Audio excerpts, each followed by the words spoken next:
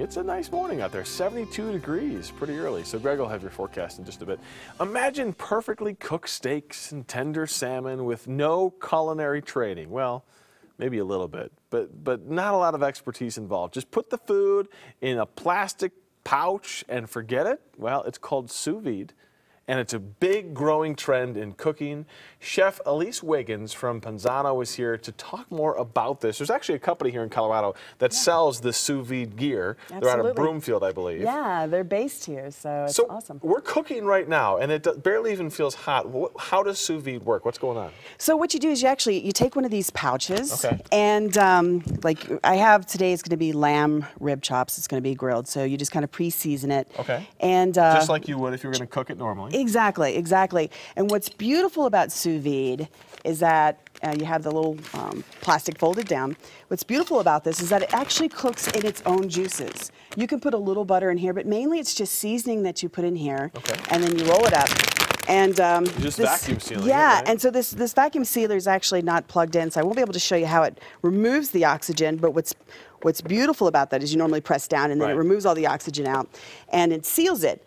And then over here, if you see, you've got some in here. This is set for ribs, 143 degrees exactly. It doesn't seem very hot. No, but it's hot enough to break down the connective tissue. So the whole point behind sous vide is controlling of temperature, slowly breaking down the connective tissue, or slowly cooking something where it's perfect. And I'm not talking close to perfect. Perfect every time. Really? I mean, because you've cooked meat, I'm sure, every possible way as a chef. I have. And then, you know, what's easy, people look at this and they get intimidated, but it's really, you just set the temperature, set the timing. All the sous vide machines come with like a guide, and they tell you exactly what to do and how long you need to do it. And you just set it and you go. So literally, you take it out here, you can see it's like trapped in its own juices. Yeah. There's no extra liquid, trapped in its own juices. And then from here, you open the bag, and what I've done is after it's been cooking for 18 hours, I grill it. So this is a grilled lamb. And, just to give it the char. Just to give it the char. Sure. But it's going to be super, super tender. And so from here, what we do is we'll take this off, and then I'll just glaze it just like you would do for a normal barbecue. Okay. This is a maple balsamic fig glaze. Why do you think it's getting more popular? Do you think the technology for doing it has gotten better and easier?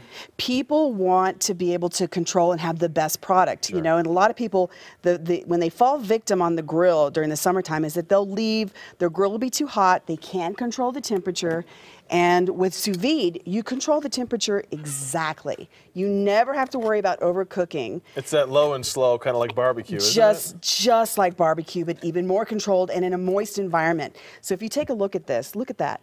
You can still see the moisture in here that's locked in there. Absolutely gorgeous, and not one piece, but every piece. You know, when you cook on the grill, straight on the grill, you have to worry about, well, you have the ends that are going to dry out, but look at that.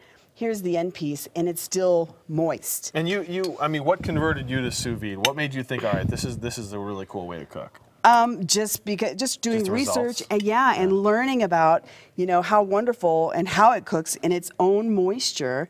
So why would you not want to do that? Like, not risking. And the thing is, like, people just don't understand that, like, you can just set it and go. The ribs cook for 18 hours, so literally you put it on your countertop, kind of like a crock pot where you set it and you go, so you don't have to worry about it. And then when you're ready, like the next day, if you're having a party, you just have everybody over, and you're just like, hey, you know, just pop it out, and when you're ready, you take them out of the pouch. They're nice and hot. Cool. And then you grill it, and then everybody's ready to eat. So it's really easy. We got to run. Chef Elise, thank you so much. We've got a lot more information about Sous Vide Supreme, the company up in Broomfield, at kdvr.com. Click on the Good Day tab. Brooke? Thank you. All right. Thank you, Kirk. A massive